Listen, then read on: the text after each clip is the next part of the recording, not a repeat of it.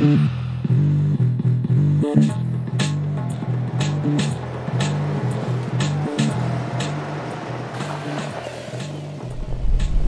to the Porsche Race Car Classic. The passion that went into the development of these cars is the exact same passion that we are bringing to research to try to eradicate the #1 cancer killer in the world, and that is lung cancer. It's time for a health quiz. What form of cancer causes the most deaths among women? If you said breast cancer, you're wrong. It's lung cancer.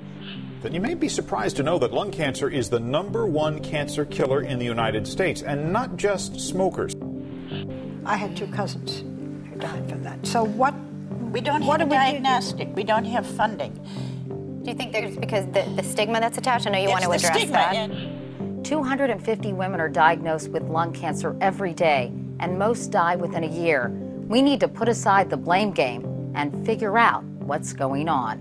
Historically, the survival for lung cancer has been less than 15%. We have treated these cancers and sort of lumping them together with treatments that are broad and non-selective. Chemotherapies, even some forms of radiation and surgery, while they can be targeted to the specific area of the disease, they don't really get to the molecular underpinning of what drove the cancer in the first place and what is going to, unfortunately, probably lead to its recurrence. But I'm really excited to tell you that we are about to embark on a whole new era in cancer diagnosis and treatment and staging, and that is finally the era of molecular medicine. Next week, we are unveiling a brand new approach to actively screen and sequence all of the important genes and driver mutations in almost all of our cancers that we have in our tissue bank.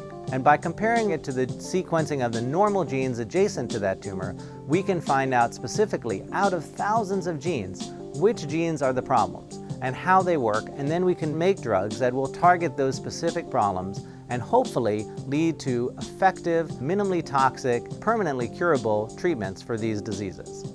But to run each sample costs anywhere from $500 to $1,000. If you can imagine what a donation of $1,000 or $50,000 would do, it would allow us to analyze upwards of 10 to 50 to 500 of our samples from the freezer. And those samples have the answers to cancer. So I can't tell you how exciting it is for me to be here and to thank you, all of the Porsche fans, all of the owners and drivers, the people who have driven cross-country in their Outlaws, the Porsche family, and Porsche of Germany and Porsche Cars of North America for your unbelievably warm and embracing commitment to our event this weekend.